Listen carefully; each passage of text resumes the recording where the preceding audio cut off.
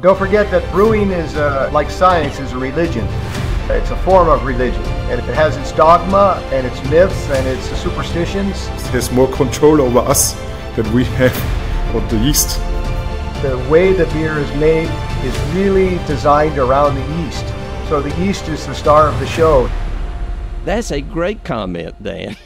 I've never looked at it that way, but I think you're very right. And I guess the origins of brewing probably were even more so that way. So then I think that takes us to you, Mattias, with yeast, because isn't that kind of how it got started? That they had a brush or a broom that they would stir with, and they just knew that it would make beer if they stirred it with that, but they really didn't know what was in it. Yeah, that's a very interesting aspect. The thing is that in the past, people that made beer, they were very intelligent. They exactly knew what they do or what they did, and this was just try and error and a lot of observation, but observation over hundreds of years and from father to son. And it's always, let's say, a little bit, let's say we make it too easy to say, okay, these were like primitive cultures. No, they had a lot of time and they tried a lot and they produced a lot of perfect indigenous fermented beverages all around the world, because we humans, we try to make something better. And that's exactly what happened to beer in different parts of the world. And yeah, yeast is just one thing. And let's say grain and hops, that's other things. But they observed that there was foam, there was sediment. They did not know that it was a microbe, but they knew exactly that it was active. And when you add it to another, let's say, juice or wort, that the fermentation starts again. And that's what I like in my research so much. And that's why we go to other, let's say, places and very historic cultures to check how did they brew. And every, let's say, way of brewing has its special way of thinking. Like Dan mentioned, it's kind of connected to religion, to culture, and often they found ways how to do it and also integrated it into their culture or in their religion. And that's what we are so fascinating. And when we go anywhere, we always learn something new. Like Dan, you know exactly when you go to another brewery, they all have completely different technology. Every beer is different, every process is different, fermentation vessels are different, the organisms are different, people who make it are different. So, and that's so fascinating about brewing now and in the past.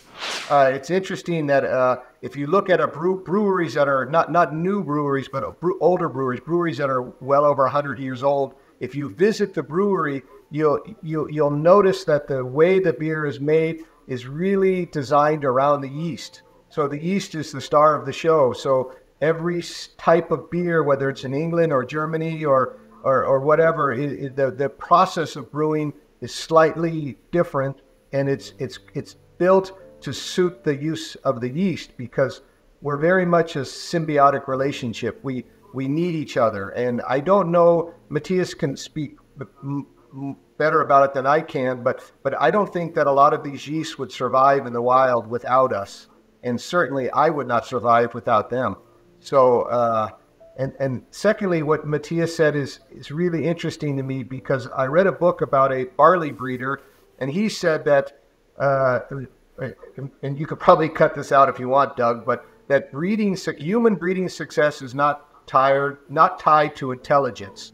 So that there's no reason for us to think that 5,000 or 10,000 years ago, our forebears were not more clever. Actually, they may have been more intelligent than us, because all of these things we have, whether they're yeast or wheat or barley or cows or cats and dogs, these were all selected by our forebears thousands and thousands of years ago. They didn't have laboratories and geneticists and microscopes and expensive equipment. They just did it, like Mattias said, by observation, and they were very, very clever. And when we look back on it, it's actually shocking that they were able to accomplish these things so well with simple observation. So they were very, very intelligent. Mattias, so how did you, with that interest, and I understand, you know, with your leadership role there at the university, what drew you to Georgia? What is there? That really surprised me. Maybe you remember we have already had contact before when I did one presentation about the history of lager brewing. And the history of lager brewing is very special. Why? Because this yeast can stand cold temperature. It's cryotolerant. And that's so special that you can make with this special kind of yeast this very neutral and very good drinkable beer that is also very good for the human digestion and for the human body. Why? Because this yeast cannot grow at 37 degrees Celsius at our body temperature. And it's easier to digest in comparison to other top fermented beers, for example, like wheat beer or Belgian beers or some ale styles, because the ale yeast or wheat beer yeast, they grow at our body temperature. And that was one of our main questions. Where does this lager yeast come from? And there are a lot of scientific work groups that try to answer this question. And one ancestor of this lager brewing yeast, Saccharomyces bayanus, is the cryotolerant parent of this special lager yeast. And it's a mixture between this Saccharomyces bayanus and a wheat beer yeast, Saccharomyces cerevisiae. And this cryotolerant ancestor we have never found in Europe. And that was our main question. Where is this ancestor coming from? It was found in Patagonia. It was found in Tibet, so close to China, or on the Chinese territory. It was found in New Zealand, but only single isolates, and in North America. But it disappeared in Europe. And now geneticists, they saw that the Tibetan strains from the Himalaya region, they are the closest relatives to the lager yeast fraction of this cryotolerant parent. And there is this Silk Road theory. That means, did this ancestor maybe come from Asia through this Eurasian connection via the Silk Road to Europe, and make their a couple with the wheat beer strain, and made there this perfect match, the lager brewing yeast. And Georgia is exactly here on the Silk Road, situated on the Silk Road. And Georgia has another very interesting aspect. It's the motherland of wine. They do this special fermentation with the quefris, a very old technology where you do like a must fermentation in very special like clay containers that look like amphors, and they still have a very unique nature. So most of their forests are still primal, and exactly those regions where we went to, they were very original. In Europe, when you check forests, everything was cut down after the Second World War because everybody needed wood for cooking or just to heat. So we do not have much primary forest left and primary plant material. So that could be another thing. Maybe there was this cryotolerant ancestor in Germany or Czech Republic, let's say the motherland of the lager brewing, but maybe we lost this ancestor, and that's why we went there. And there's a second aspect. They have a very old brewing tradition in Georgia.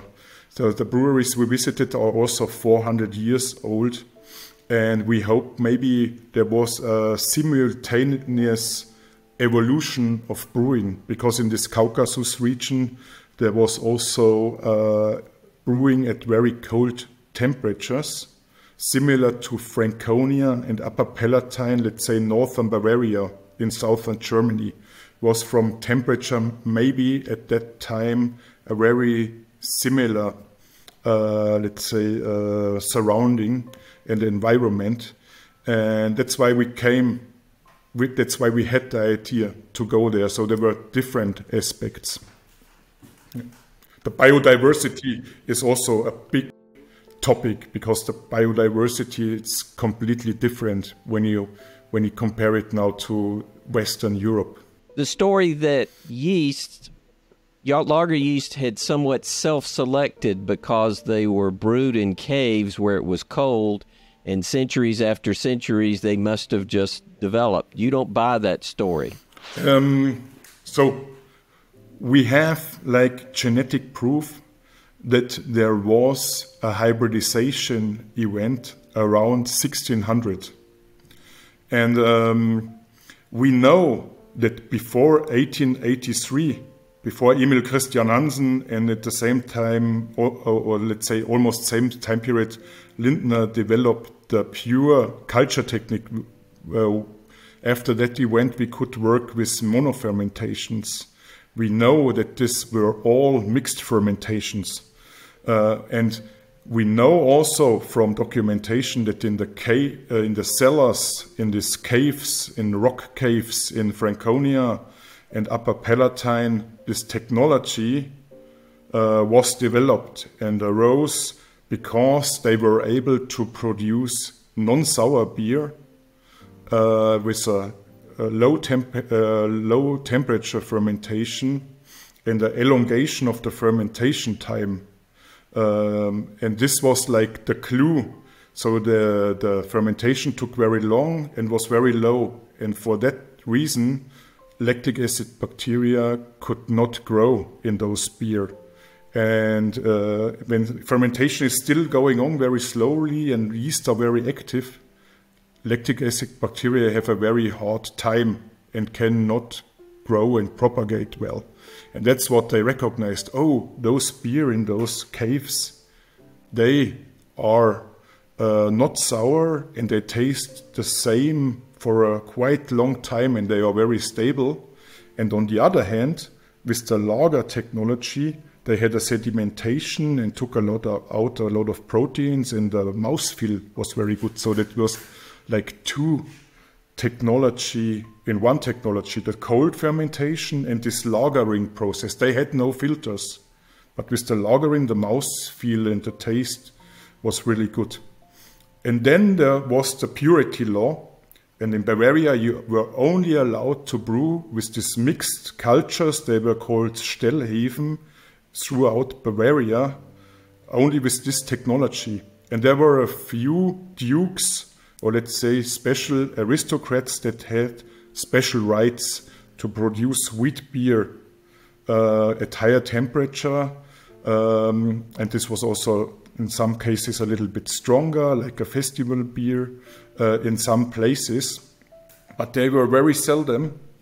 And then in the Hofbräuhaus in Munich, this was the only place they got one of these special rights, this duke, because another duke lost this right, and they brewed around 1600 in very high quantities for that time, wheat beer and bottom fermenting beer, this brown, stronger beer, at the same time for about 1 decade, for 10 years. And that's what we could record from all our historic research together with Martin Zanko and Franz Meusdorfer. This took a lot of time to find this information. And Kevin Verstrepen and Brigida Gallone, Belgian colleagues that are very much in genetics, they found with genetic studies that hybridization, you can calculate this with mutation, must have taken place exactly in this period of time.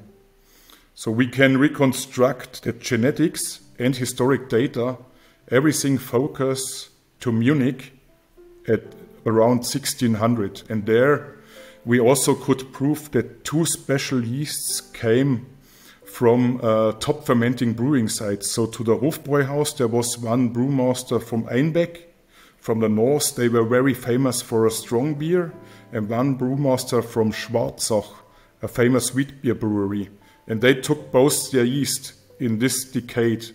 And we think this yeast, this special stronger yeast, were responsible for the higher fermentation degrees, and let's say the bottom fermented mixture that was still there, and they must have mixed there. We think like you have yeast mixtures, maybe a harvest yeast in a corner, suffering, building ascospores, and if you are lucky, between 2 different species, if they belong to the same genus, they can form fertile ascospores and make a hybrid. Similar to like Neanderthalian Homo sapiens, if you are lucky, you form a living hybrid. And if you are very lucky, it's still fertile. But our lager yeasts are, unfortunately, they form ascospores, but they are not fertile anymore. So they only reproduce as clones. And that's the whole story. And we reconstructed this. And that was the beginning of the lager brewing. Then Sedelmeier, who worked at the Hofbräuhaus later, was founder of the Spaten Brewery, was a very good friend of Emil Christian Hansen in Carlsberg, Copenhagen, and he did this isolation of the first lager yeast and then made the Carlsberg beer with Jacobsen, and they also gave the yeast back to Spaten, and then this pure culture technique spread all around the world. And that's what is all the historic story in Germany. And we thought maybe these mixtures were also there in Georgia. Maybe still they work with mixed cultures, or maybe they're, like when you think about science, sometimes the same thing happens twice in different places of the world. But that's what we did not know. So we went there and just took a lot of samples, and now the identifications are running at the moment, and let's see what we will find. So have you analyzed any of the samples yet? Yeah, we found, up to now, we found Saccharomyces cerevisiae, top fermenting yeast. We found Saccharomyces urei, a very seldom yeast. We found Bretanomyces yeast. We found Saccharomyces paradoxus, which often is related to oaks, where we think maybe old Celtic Germanic beers were made with this yeast. But unfortunately, we have not found bayanus, this original wild strain, yet. But there's still one batch of wild isolates to be identified, but that's the result so far. In one kvass-like beverage, that's like a rye grain beverage, we found Juvarum. This is very close to the Eubayanus, but the exact ancestor of the lager strain we haven't found yet. So that's a little bit disappointing, but we found, let's say, some other seldom yeast. And we found brewing yeast, cerevisiae yeast. We have not analyzed yet genetically if they are more related to English ale yeast or German wheat beer yeast, or maybe more to wine yeast. So there's a lot of still going on now in the background. So Mattias, is this purely research in trying to get the story, or is there actually some direct application that Dan can't wait to get some of this yeast and brew up something delicious with it? Definitely, because we are a brewing institute. We are not just, let's say, pure fundamental research institute. We always have a practical background in our mind. And we have already made a lot of fantastic beers also with this wild Saccharomyces strain. We made perfect wheat beer with a little bit of orange taste with Saccharomyces paradoxus. We had beers, also wheat beer like with Saccharomyces urei, and let's say these indigenous strains from these mountain breweries. We have not tested yet in our normal brewers' world, so that will be very interesting how the beers will taste, if they are more like ale yeast or maybe like wine-like or very fruity. We don't know yet. So we have a pipeline when we have new yeast candidates that we first do a pre-tasting in very small scale and do a beer analysis, and then we have an idea, is it good in terms of aroma and taste? And then if this first results are good, then we go to bigger scale, 20 liter, 60 liter. And when we recognize a yeast has very high potential, then that would be the point to ask Dan, maybe can we think about a special beer with this yeast? Is it worth to create, let's say, a historic beer or special fruity beer or special wheat beer type beer? Yeah. But it's definitely the goal and the task, and that's also why Dan is on board and he supported this study. So thank you very much, Dan. And he supported also one of our researchers from Argentina, who is specialist in those wild yeast. So that was a great help. And we hope that we can then share also with our Georgian colleagues. So in terms of microbiology, you always need a partner in this country according to this Nagoya protocol. So we in Germany need this cooperation, and then they have to give the go. But there is no problem if this partner university from Georgia agrees and we find a nice study and characterize a yeast, then we can go to practical brewing. So Dan, what excites you about this? Is there some potential you see for practical commercial brewing? Certainly, yes.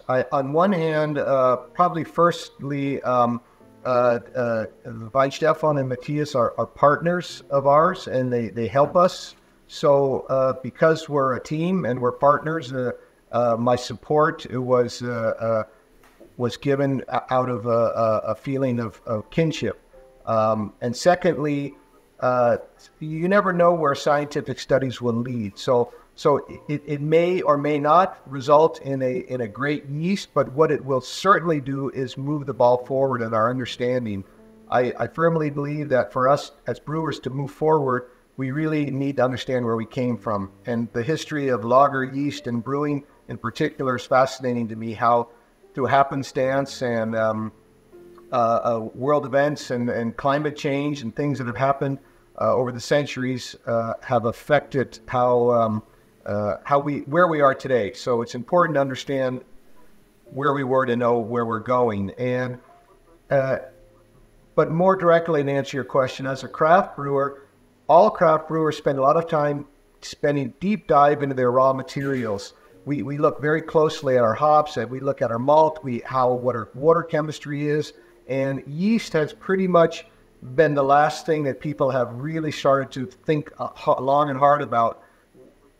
Before craft brewing, of course, beer was more of an industrial, things had contracted to the point where there was a very small amount of brewers, at least in America, producing a large amount of beer, and they were somewhat homogeneous, and the procedures of brewing were pretty much well understood and documented, and everybody brewed in a certain way. And it was nothing wrong with that way. It produced a flavor that was popular. People drank millions of barrels of it, and they were very successful. But it maybe was a little bit boring. Yeast is probably the most important ingredient in beer. It has the greatest impact on beer. If you ever tasted the base of beer, the wort, it's more like an extract of cereal, like breakfast cereal. And beer has a very desirable flavor, and that's solely due to yeast. So what you look at two schools of thought currently. There are laboratories that are investing in shall I say, genetic modification of yeast to try to produce certain characteristics that brewers desire in yeast. And as people become more comfortable with that technology, they're baby stepping forward. And so there's a lot of work. This is the CRISPRs you hear about? Yes. But what Mattias is talking about is going backwards in time. And Mattias kind of talked about the pinch points, which was Carlsberg with pure yeast, that it's possible. Mattias and other researchers have told us that pinch point, we may have lost a lot of genetic diversity. We may have lost in our rush towards uniformity and consistency. We have lost some aspects. And so he's a yeast hunter looking for some of the things from the past. So if we find something, that would be, to me, icing on the cake. And I have my fingers crossed, and I know that eventually something will come out of this. So there's many reasons why this. Dan, one of the surprises I had recently, I was at Sierra Nevada with their brewer, and we were walking around, and I said, I want to go to your yeast lab, which is not very dangerous because I don't know anything about them. But we started talking about the beers, and I said, okay, so what do you put in your pale ale? House yeast. What do you put in your stout? House yeast. What do you put in Bigfoot? House yeast. Is that all you guys use? He said, well, we do a Hefeweizen. We've got a Hefe that we use for that, and if we do a lager, we've got a lager yeast. He didn't say which ones for either one, but the majority of Sierra Nevada's beers are brewed with a house yeast. So I was a little surprised at that. So what do you think, Mattias, your research, and Dan, the practical side of it from a brewing, what do you think that might enable in future craft breweries? The thing you highlight, that's very interesting because yeast, as Dan mentioned, gives let's say, most of the aroma change when you think about wort and beer. And yeasts are very diverse in terms of aroma and also biotransformation, so precursors from, let's say, the hop malt matrix. Every yeast is like a different machine when you think about machines or companies, and then you have your raw material and you have another product in the end. But what is very difficult is when you have different yeast strains, you need different yeast pipelines in the brewery, different vessels, and you have to separate them. When you think about the technology of Hansen, the pure yeast. So this is the most difficult screw to drive or to change because adding hops or malt in the brewhouse is much easier than make a new fermentation with another yeast strain and set up a new process. So that's often the reason why brewers do not change the yeast strains so often or have 5 or 10 yeast strains in a brewery. Some do, like Dan is like a pioneer, and that's what I appreciate very much, that you use different yeast strains to produce different kinds of beers, and you have very subtle changes you want to add to the beer. And that's really, let's say, the next advanced step in brewing. Use the yeast diversity more. And also then the next step would be go back before Hansen and make mixed cultures again. But mixed cultures with our knowledge now, to add 2 or 3 strains that fit very good together, or maybe make one basic strain that is very robust and add 2 aroma strains, something like this. And the Berlin guys, before the pure yeast culture was invented, they said the beer from Emil Christian Hansen, it doesn't taste very good, it tastes like water, it's not beer anymore, because they lost all these house microbes. And I think that's a very good point also too when you think about also disinfection and cleaning and like hot caustic, we put a lot of energy and chemicals to make everything pure and hygienically pure. Maybe that can be the next step, to have a very robust microbiology and do the fermentations there, and then you do not have to let's say, disinfect everything again. When you think about the idea of a robust intestine and a robust microbiota in a body similar to that, when you think about the brewery like a living organism. So that's what we also think a lot about in research. Now, I just want to mention one point, because the idea Dan had, we observed in Georgia that in this brewing culture that is also now disappearing. We found a very nice story that there was in a small village, like the brewmaster, the chief of the village, and a helper that was elected. And then they had to go to nature, to a special place. This was a holy place before Christianity, but now the Christianity adapted the same place. And this was like a mountain forest with very special plants. And these two guys had to go there and not have contact with women, no sex, and not eating meat for 4 months. And they had to survive with fruits and only plant material there for 4 months. And then they could go back to their brew house and start the beer. And that was every year the same procedure. First a cleaning and like a bath in nature, where you can like imagine that they were covered with the microbes there. And then they started the brewing and the fermentation. And this was like an eye-opener. Every culture like developed their own start of brewing, and I maybe recognize there are plants, like holy plants maybe, that are the reason why the beer tastes like it tastes. And that's all also about conservation. If we lose this knowledge of this old culture, it will be lost forever. That's also one reason why we do that. And if we can collect yeast. For example, we also found Bretanomyces, maybe a new Bretanomyces there. We also maybe can recreate those old beer styles or make completely new beer styles. But if the microbes are lost, if this culture is lost, it will be lost forever. And that's why I appreciate so much also to work with so innovative brewers like them that have an open mind for such stories and this background, cultural and historic background. So are you saying they didn't have something to stir with, that it turns out that what was on the stirring stick was actually yeast, and that was making the beer ferment? You said these guys would have to go to this special place for 4 months, only consume fruits and vegetables that they got out of that forest. Then what did they do when they went in the brew house? Did they stick their finger in it, or yeah?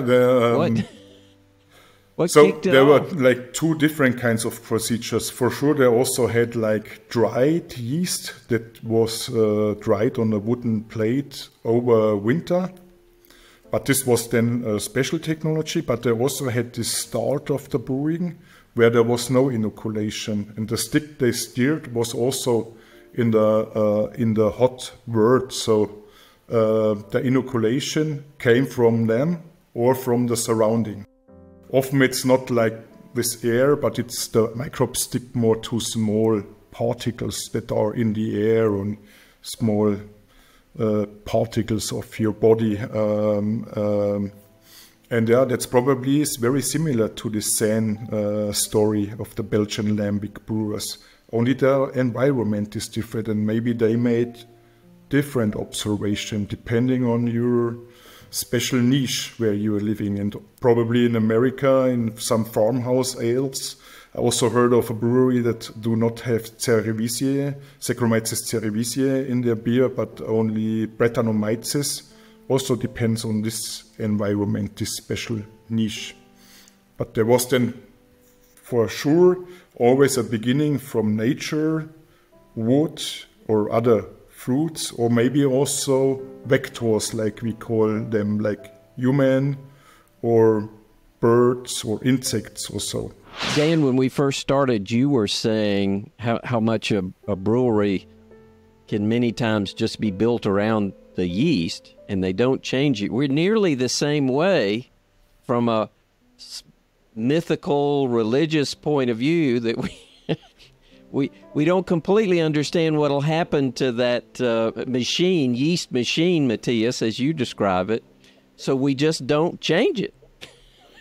It's working. That's correct.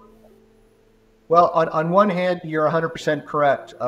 We as humans, if we're successful at something, and we don't want to jinx ourselves, we continue to do whatever it is that we do. It's a combination of both.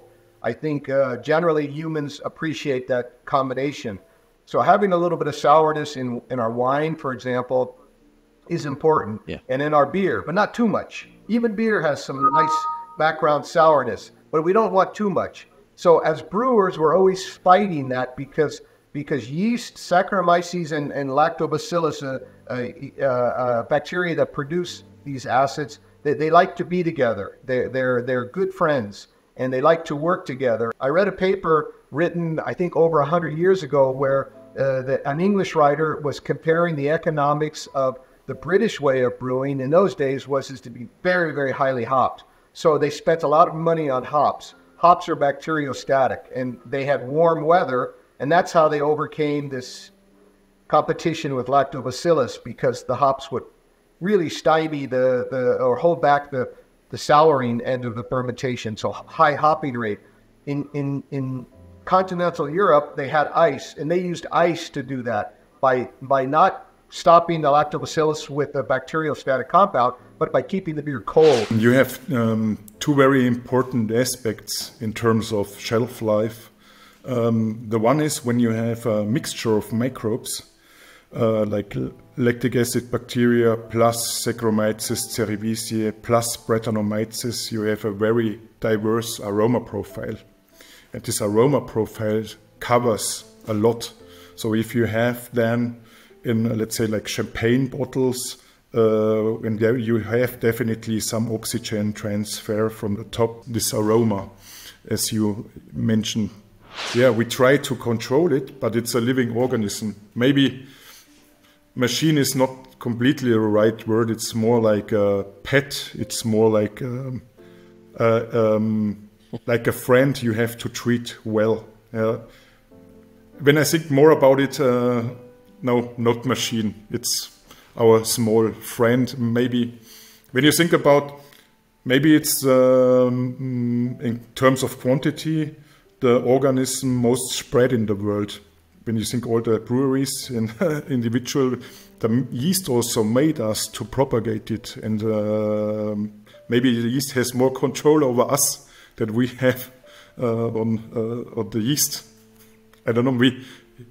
It makes us to make alcoholic and good tasting beverages. So maybe we are the workers, the slaves of the yeast. There's actually a book, The Botany of Desire, that talks about that. When you talk about the various plants that we work with in our life, who's really in charge? Are the apple trees and the marijuana plants, are they in charge, or are we in charge? And this idea that Mattias has to find old yeast strains, it's happening in all aspects of food. When you talk to very, very old people, you read about how raspberries used to taste, or how tomatoes used to taste. Or if you travel in Italy and you taste a tomato versus a grocery store tomato, we have sacrificed a lot to have inexpensive food, which the Green Revolution allowed us now to go to 8 billion people. And without that Green Revolution, it would be impossible. We would have had famine and death and war. So on one hand, it's been a very, very positive thing. But on the negative, we've lost a lot. Our food is inexpensive, so people can afford it. It's easy to transport, but the flavor has been lost. So raspberries and peaches don't taste like they did 100 years ago. We lost a lot of the flavor components that probably were more true of beer prior to that. And you're saying our foods are maybe a bit the same way, that the refinement of the apples, the refinement of tomatoes, various things that while we have been able to improve the production, the growing characteristics of these fruits, we may have lost some deliciousness as a result.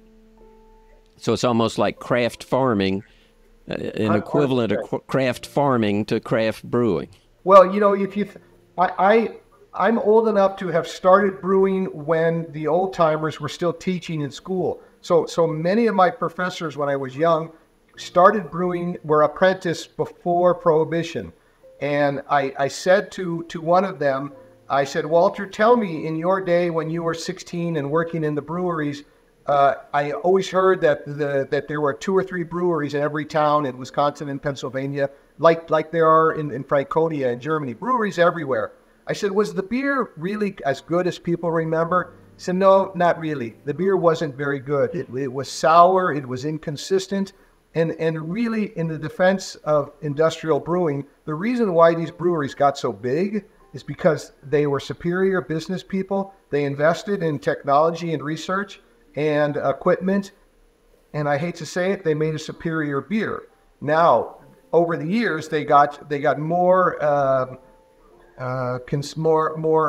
say popular taste, more lowest common denominator, more dumbed down, more price pressure, so less hopping. People maybe in our generation drank Coca-Cola and Pepsi, so sweet taste, less bitterness. So the beer became less impactful. So again, it's a duality of consistency, dependability. The beer always tastes the same. The beer is good, but it's not great. And the idea is for brewers such as myself, our competitive advantage is not in a good price. It's not in being large. It's not having clever advertising. It's having a little bit better taste. And some of there's in Munich, there's a really, really well-regarded lager beer, a Helles. And in this brewery, they use more than one lager yeast. And it's really not commonly done anymore. But it used to be brewers in lager breweries in Germany, they might use 2 or more different yeast strains in different tanks and then blend the beer to the lager tank, thus making it really more harmonious and complex beer. That's gone by the wayside because tanks are bigger, cost pressure. It was easier to use a single strain of yeast. So that's also an opportunity, as Mattias said, to use multiple yeast strains, as long as they play well together. Sometimes yeast don't like to be together, but sometimes they do. And so there's lots of exciting. Well, you've both been very generous with your time. So we started out talking about you could modify, you could add different hops, you could get different grains, but there's a tendency for breweries to kind of refine their yeast and only maybe even use one. So at New Glarus, how many yeast do you have there that you regularly use? And how has your relationship with Mattias and his organization helped you be a better brewer? Well, we have a yeast bank. We have a refrigerator, more or less, at minus 80 degrees Celsius, that we maintain many yeast strains. We probably have, I don't know, many dozens of yeast. And in a given year, we might produce, we might use 5 or 6 different yeast strains. And one of the reasons why brewers don't do that is because it's if you use one to understand your yeast strain, like Mattias said, it's like a friend.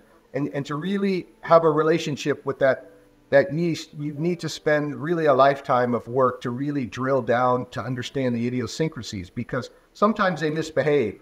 And if you understand your friend, you understand when they're in a bad mood and you understand how to react. And yeast sometimes do that.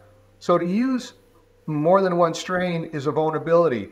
But our philosophy as a company was to avoid the Hausgeschmack, the house taste, to always have different flavors. For example, you wouldn't want to make a Bavarian-style Weiss beer with a lager yeast. So you need to have lots of different yeasts available if you want to have different flavors.